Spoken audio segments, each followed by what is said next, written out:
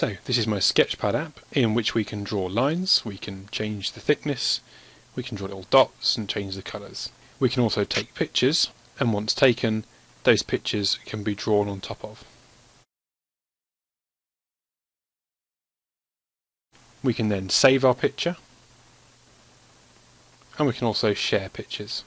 And this is what we're going to try and have a go at creating today. To begin our app, we're going to have to load the template into App Inventor called Sketchpad Template. Let's have a quick look at the project so far. We have a title at the top, we have a palette here which is made up of a series of buttons and a slider. This space here, the canvas, is a special object which allows us to animate and to draw. We'll look a bit more about how we use that when we get onto the code, but this is going to be where we're going to draw. We're then going to have 4 buttons down the bottom. The first will be to clear the screen, the second will be to take a picture with the camera, the third will be to save that picture that we've created, and the last one here will be to share whatever images that we've made, and that might be via email or MMS or whatever it might be. So the first thing that we're going to need to do is these buttons down here, pretty boring. We want to change those, give them a graphical appearance. So we're going to select the clear button and we're going to go on to image, we're going to upload a file, and we're going to find a file that I want to use as an icon. Now I've got a few different icons here. I'm going to use this one as a clearing icon.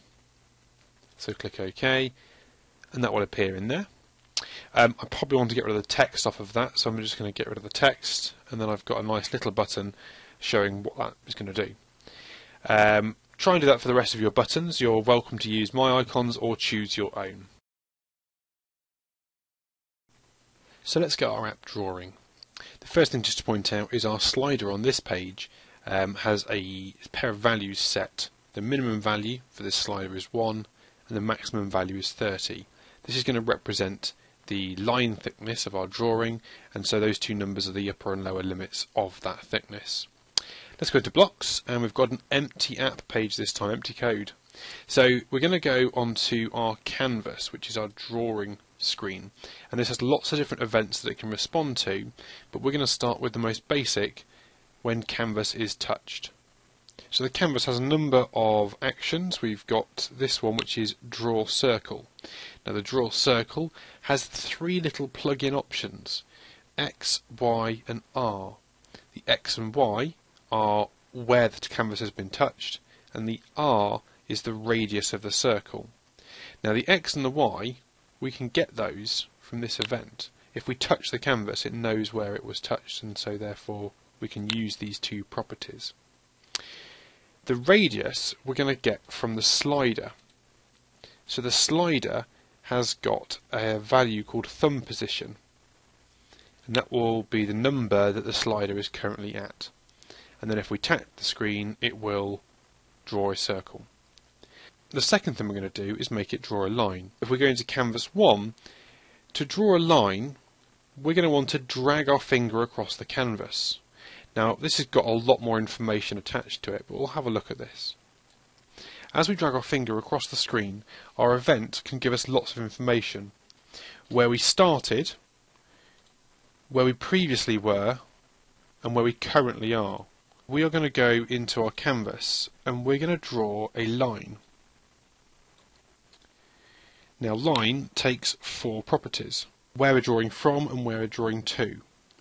We're going to take the previous X, the previous Y as our starting point, and the current X and the current Y as our end point. The one thing that we haven't done is set the width of the line. We can do that in here by finding the line width property, and we can, before we draw the line, we can set our line width property to the slider thumb position. So now if we look in the emulator, we can draw a line, or we can draw an individual circle. We can change the thickness of the line and draw bigger circles. So in our app so far, we are able to draw lines and make dots. What we can't do yet is use the colour palette. The idea behind the colour palette is that if I click on red, The canvas colour will be set to red, and this button here will change colour to show that's the colour I have selected. Let's go and code that in our blocks. For each of our coloured buttons, we're going to want to do two things when they're clicked. The first is that we're going to go and want to change the paint colour of the canvas. So paint colour, set canvas 1, paint colour 2, and we're going to choose the background colour of my coloured button. Now I could just pop in there a colour, so I could say red. But then if I decide to change my colour, I've got to go through and change all these. Whereas if I do it this way, if I change the background colour of the button, then this code will still work. The second thing I want to do is change the colour of this button here, which is called selected colour, to show which colour has been selected. So I can set the selected colour background colour to the same background colour as my button that I've clicked on. So now we'll need to go and do the same thing for the other 5 buttons. So in our app we can now draw lines, we can change colours, we can change the line thickness, and that all works very nicely. But there's 3 functions we'd like to finish off. Firstly, we'd like to be able to take a picture and put that as our background. Secondly, we'd like to be able to save what we've done. And lastly, we'd like to be able to share what we've created. So let's try using the camera object here in the app to take a picture and set it as the background. If we go to our blocks, then we can find our camera object.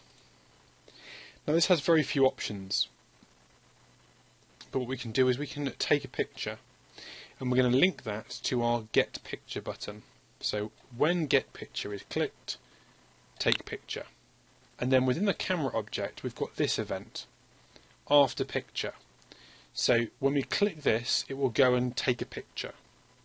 This event says when that picture has been taken, what do I do with it? So these two have to really go as a pair. What we're going to do with that is we're going to say canvas 1, and we're going to set our background image to whatever image we got from the camera. And that should be it. Let's try that out on the emulator. Unfortunately, the camera object doesn't work particularly well with the emulator, and so we'll have to test this using a real device. So we now have 3 features to finish off our app. We need to be able to clear the screen, we need to be able to save our image, and we need to be able to share our image. Let's start coding those in the block. We're going to need the 3 button events, so we're going to want one for clear screen, one for save, and one for share. Now all 3 are fairly simple. The clear screen one, we can simply ask the canvas to do 2 things. Firstly, we can ask it to clear, and secondly, if there's a background image been set, we're going to ask it to remove it. So we're going to say set canvas 1 background image 2, and we're going to give it an empty text string. So that will say just put an empty image there. The second button we're going to code is the save button. Now again, this is quite simple. Canvas 1 has the ability to save whatever you've drawn. Now if we use this one, we can name our file, but we can see this doesn't quite fit. We have to connect this into something, and under control there's a block called evaluate but ignore result. And then we're going to put a file name in here, and I'm going to call it sketchpad.jpg. And the final one is sharing. Now the sharing object down here has a few different actions, but the one we want is this one, sharing. If we click this, then we want to share the file.